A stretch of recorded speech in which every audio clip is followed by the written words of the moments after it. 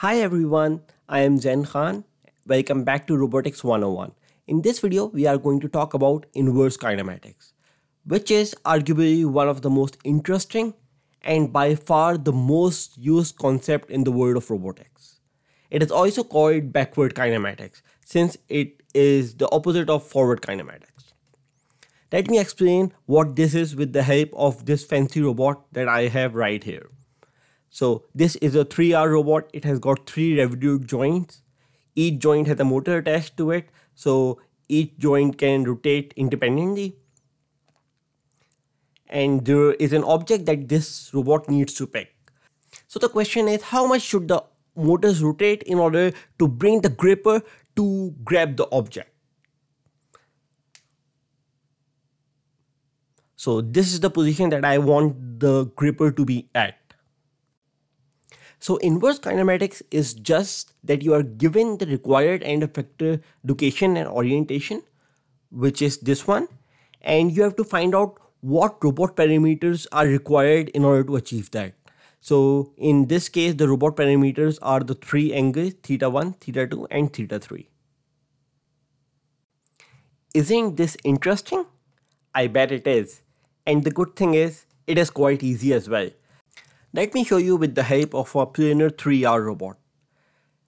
It is a 3 degree of freedom robot in which there are 2 rings of 3 units and 2 units respectively, and there is an end effector. Each joint of the ring has a motor attached to it which can rotate, and the robot parameters are θ1, θ2 and θ3. I have made a small program to make it easy to understand. So I have the same robot in this program, and at first what I'm going to do is I'm going to put the robot at 0 configuration.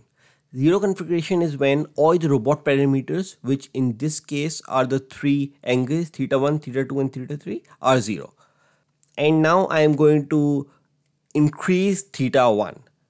So you can see that the robot revolves as θ1 is increased. Keep in mind that all the theta's are positive in the anti-clockwise direction. Now I am going to revolve θ2 and similarly θ3.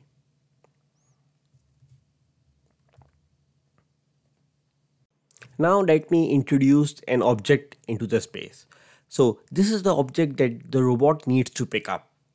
So the question is, in order to pick up this object, what should be the robot parameters? So how far should the motors rotate? That is, what should be the value of θ1, θ2 and θ3 to make the end effector come to such a position that it can grab the object.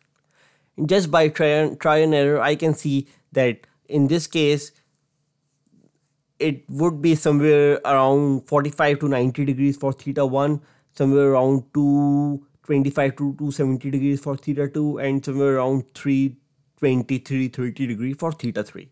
Now let us do this numerically in a more exact manner. Now let me draw the object here. So the object is 3 units to the right and it has a height of 1 unit. So now the question is, what is the required location and orientation of the end effector so that it can pick the object? I know just by looking that the x coordinate must be 3, the y coordinate must be 1, and the phi, which is the orientation, must be minus 90 degrees.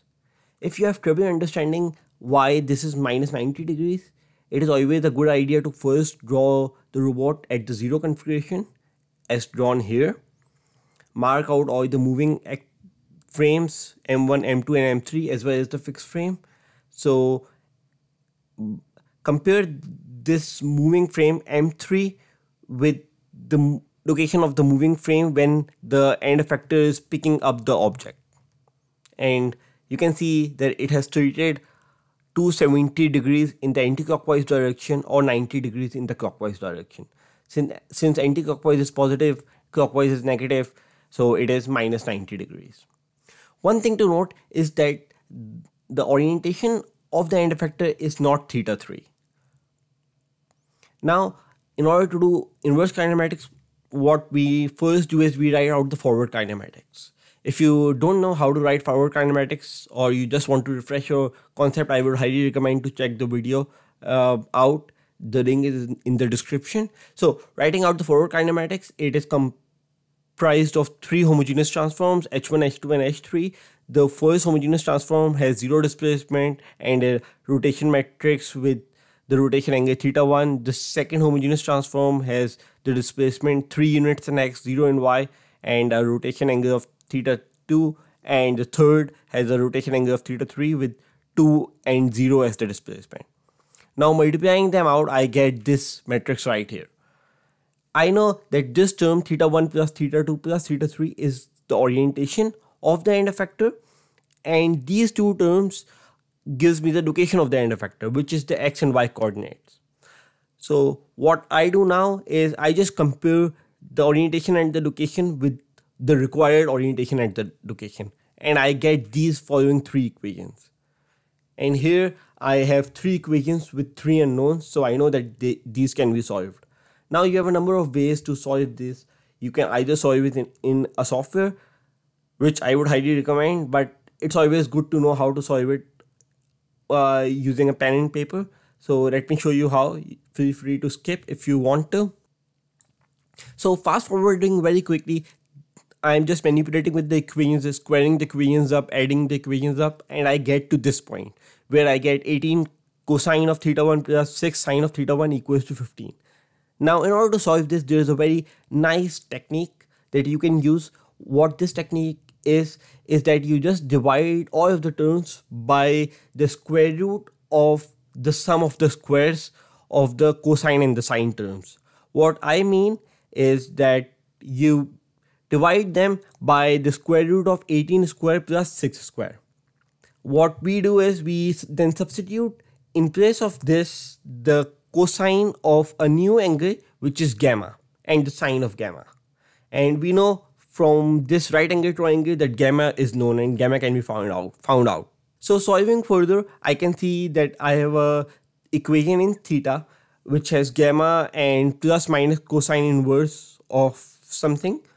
And I can always figure out gamma as being just the tan inverse of 6 over 18. So I get this equation. Notice that this equation has a plus minus cosine inverse term, which means that I'm going to get two values of theta. So that is what I get. So I get two values of θ1. I call them θ1a and θ1b. They represent two different solutions. That is something to keep in mind. The first solution has θ1 as 56.2 degrees. The next has θ1 as 19.3 degrees.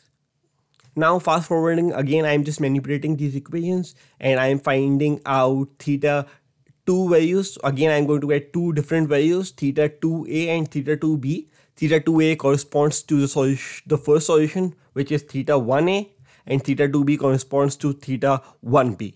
Similarly, using the third equation, I get two values of θ3, which are θ3a and θ3b. So at the end, I get two possible solutions. So I get two possible solutions. The first solution has θ1 as 56.2 degrees, θ2 as minus 104.5 degrees, and θ3 as minus 41.7 degrees. And the second solution has θ1b as minus 19.3 degrees, θ2 as 104.5 degrees, and θ3 as minus 175.2 degrees. So these are the two positions of the robot that these two solutions represent. I can see that the first one is the solution that we want, and the second one, although it does satisfy all our conditions, but it isn't going to be possible physically in the real world. But of course, we were solving mathematically, so sometimes we do get such solutions. But the good thing is we found the one solution that we were looking for. So if you made it to the end of the video and you found it useful, don't forget to subscribe to the channel, put a thumbs up on this video, and if you have any questions, feel free to put them in the comments below. I respond to every comment. And as always, see you in the next video.